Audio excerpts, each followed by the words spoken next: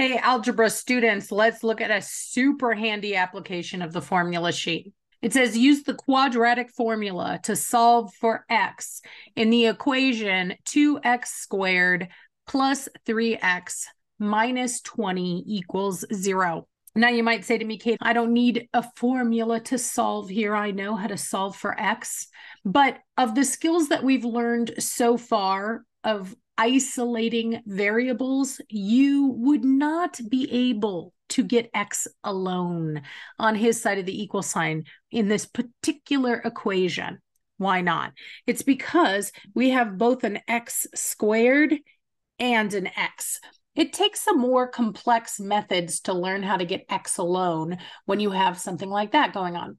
Now, a way that you're going to learn in college is called factoring. And factoring is wonderful because it is the fast method to do something like this. However, factoring takes a lot of time to learn. So it takes a lot of time to learn, but then once you learn it, it's super fast. I only have so much time to give you guys. And so what we're going to look at is we're going to look at just solving this sucker with the quadratic formula, busting out the formula. And then I promise we can learn factoring when we get to college and you'll love it. But for now, we're going to practice this with the quadratic formula.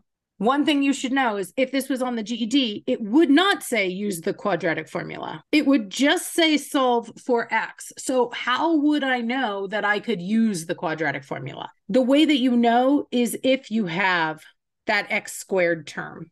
If your x squared term is your highest, I forget what it's called, you guys. Oh, all my college professors would be mad at me right now. You ever have one of those days where there's just not enough coffee in the world? It's your highest degree. Oh my gosh. All that to be said, you know why I don't know that word? Because it's not a vocab word for the GED, and I don't teach college classes anymore.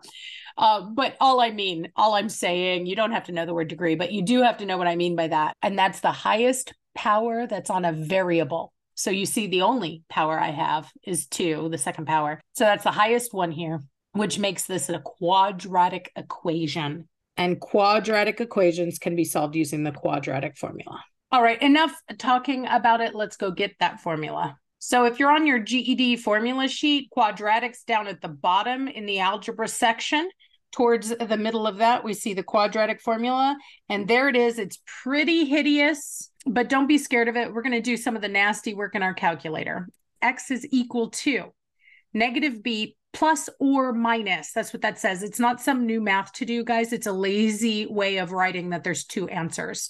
There's an answer where you add and an answer where you subtract. So negative b plus or minus the square root of b squared minus 4ac all over 2a. When you go to college and you have to memorize that, there's a song I really shouldn't sing because anybody who hears me sing will be sad and have a sad day. I can't sing. I can do algebra. But it's to the tune of Pop Goes the Weasel. But it's on the formula sheet for the GED, so you don't have to have memorized that x is equal to negative b plus or minus the square root of b squared minus 4ac all over 2a. I told you I wasn't going to sing, and I just ruined your day. You're welcome. All right. Obviously, if you have A, B, and C in this formula, you need to know what A, B, and C stand for. So A, B, and C are the number portions when you have this equation written in standard form. Don't panic. I'm about to tell you what I mean. I mean that if you have this whole thing set equal to 0, check. Ours is set equal to 0. A, B, and C are the numbers with the x squared, the x, and by themselves. So A is over there with x squared. So our number with x squared is 2. So our A is 2. B is the number with x. Now we can see our B is with x, but careful, you have to consider the sign in front of it. If it's a plus, then it's just a positive 3. But if it was a minus, it would be a negative 3. Ours is a plus 3x, so our b is 3. And notice I just write the 3. I don't write the x, okay? The b is just the number. And then C is what we call the constant. It's the number all by itself. And once again, consider the sign. C is not 20. I just saw a student do that error in my Facebook group. They dropped every negative sign. They just totally ignored them. Not you, though. So that C is not 20, that C is negative 20. Beautiful. Now you have your A, B, and C to plug into the formula. So X is equal to the opposite or negative of b, and b is 3, plus or minus the square root of b squared. I'm going to use parentheses around b before plugging it in. It's a good habit. Even though it won't make a difference in this problem, it does make a difference in many problems. So if you're not in that good habit, you could get shot in the foot in some of the more challenging examples. So b squared minus 4, and this a and the c are shoved up against the 4, so they're multiplying. And we said a was 2, and c is negative 20. And that's all over. Stretch that fraction bar all the way across. That whole group is being divided by 2 times a, and our a was 2. All right. Once again, this looks really pretty gross, but it's not that bad. So what I'm going to do is I'm going to take all the pieces around the plus minus sign and put them in my calculator just to make life easier with you. So first I'll deal with the thing in front of my plus minus sign. There's nothing to do there. -3 is just -3. And then I'm going to keep my plus minus sign. Now I can deal with the bottom. That's a separate grouping. 2 times 2 is 4. Now, how about on the right-hand side of my plus minus? It is ugly as can be. However, all of those buttons are in the calculator. It's numbers and operations we have. The calculator doesn't have a plus minus. That's why I'm doing it this way. That's why I'm doing all the pieces around the plus minus, okay? So I am going to type that entire expression into my calculator. So we will do the square root key by hitting second, square root, open up parentheses, 3, close parentheses, square, minus 4, open up parentheses, 2, close parentheses, open up parentheses, -20, close parentheses.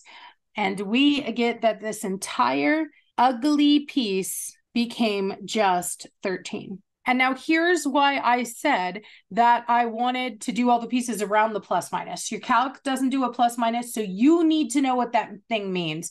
And once again, that thing meant that I was too lazy to write about the fact that there were 2 answers. There's an answer when you add and an answer when you subtract.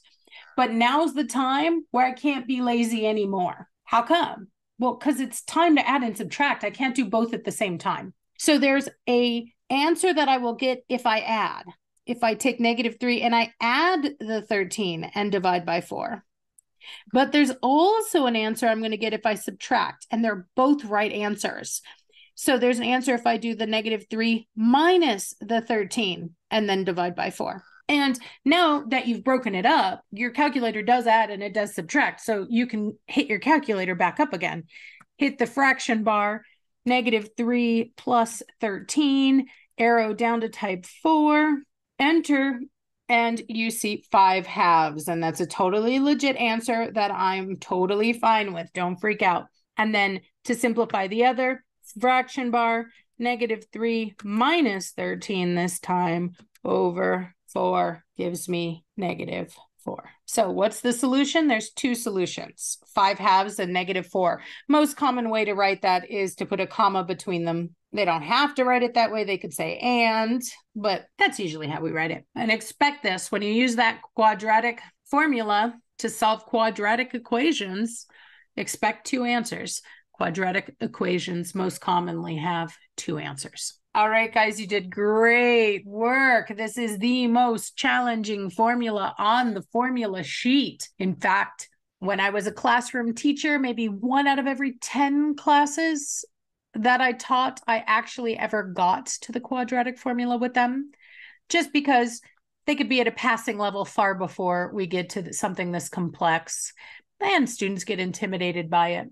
But, you know, it's not that bad. We're just flexing the same old muscles we always did. Substitution, simplification. You've got this.